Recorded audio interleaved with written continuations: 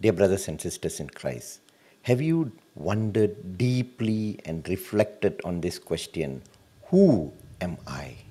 Yes, who am I? We may have a very simple answer to this question. The name given to us by our parents, the identity, the profession we go by, and even the social status we live in defines who we are. But when we dig deeper and reflect deeper into this question, who am I? The answer gets wider, deeper, and much, much more meaningful in relations to the life we have in this world. In today's gospel, we can see Jesus going to the hills and praying and spending the entire night, and then coming and calling out and summoning his disciples. He picked 12 of them, the gospel says. Now, this is a very serious action by Jesus Christ. He spent so much of time reflecting on who his followers are going to be. Now, these followers eventually are the apostles who brought about the message of God throughout the world.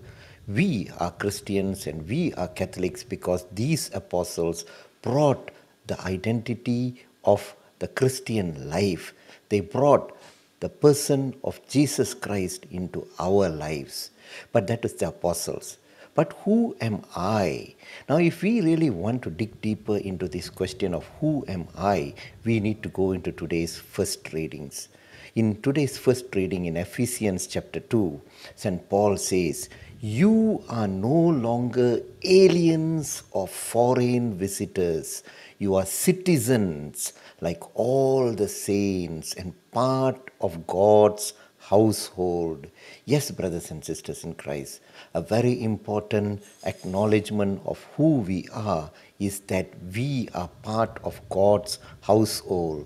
We are a people who belong to the family of God Himself.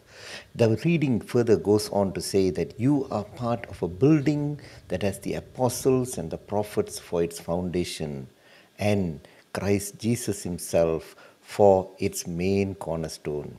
As every structure is aligned on Him, all grow into one holy temple in the Lord. And you too in Him are being built into a house where God lives in the Spirit. So, brothers and sisters, this reading seems to tell us that we are a special people. Now, each one of us, though it was the apostles who were called by Jesus after His prayer, are rooted in this calling of the apostles. From them, we have come to believe in Jesus Christ and we have become part of the household of Jesus Christ. So we are one family. Now, this one family, being a people of the household of God Himself, gives us four important things to think about. How do we behave in this world? How do we conduct ourselves in this world? Now, these four important things we are to look for is our body, our mind, our soul, and our relationships. Now, being part of God's household, we are not to behave and act and be like any ordinary people. We are from a royal household. We are from a divine household. We are from a people who are part of the kingdom of God Himself. Now, let us first take a look at each one of these. First, the body.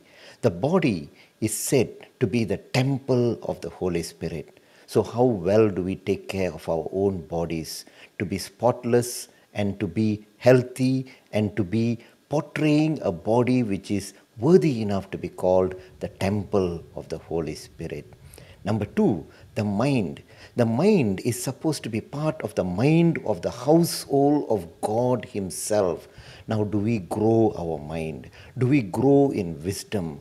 Growth in wisdom comes from being rooted and being accepting the Holy Spirit in our lives, being teachable by the Holy Spirit and being taught and instructed by the Holy Spirit to grow in wisdom and to grow in the ways we are supposed to conduct ourselves in this life here on earth. Number three, our soul, our spiritual connection with God. Now, do we fall into sin?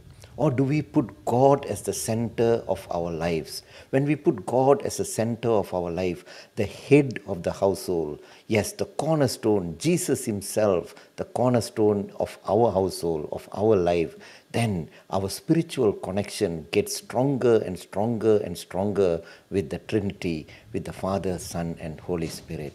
And finally, our relationships. What are our relationships based on? If Jesus Christ is the cornerstone, if we are the household of people, now this family of God has a relationship of love. It's a relationship based on love. Now, how do we have our relationships with the rest of the world? Everyone with whom we deal with, our family members, people at our workplace, and people in society.